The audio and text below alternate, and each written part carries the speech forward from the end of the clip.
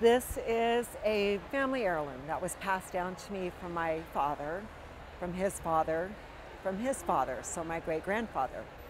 My great-grandfather made this in prison, and we think about 1912.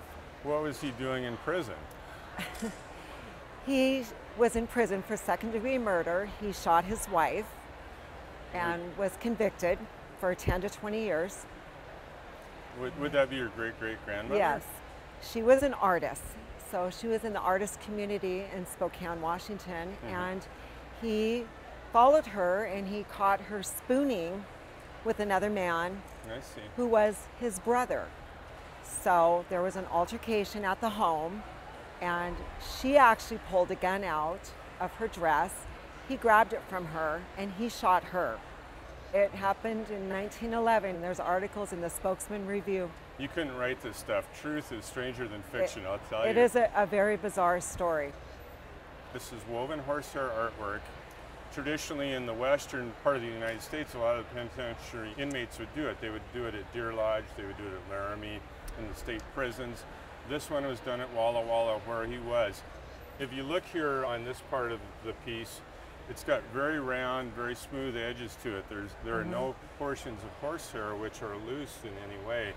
That's the sign of a very good bridle. It takes years to be able to get it that smooth. They're always a little bit scratchy prior to that. He has really nice fittings on it here, in that these reverse painted glass rondelles on there. He would have had to trade those. Those were a little bit pricey at the time, but they're definitely worthy of this piece.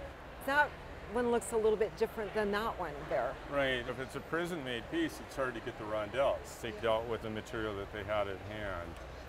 If you were to grade this artistically, compare it with other ones of the time period, it's a 10 out of a 10. I've had them from other prisons before, never from Walla Walla.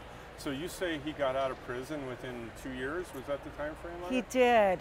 There was no one to take care of the children. So he was pardoned by the governor and was released after almost exactly 2 years to the day. Have you had it appraised before? I have not. It's got wonderful color. The story is killer. We're looking at $4,000 at auction. That's good. I was thinking it was close to that. Well, thank you.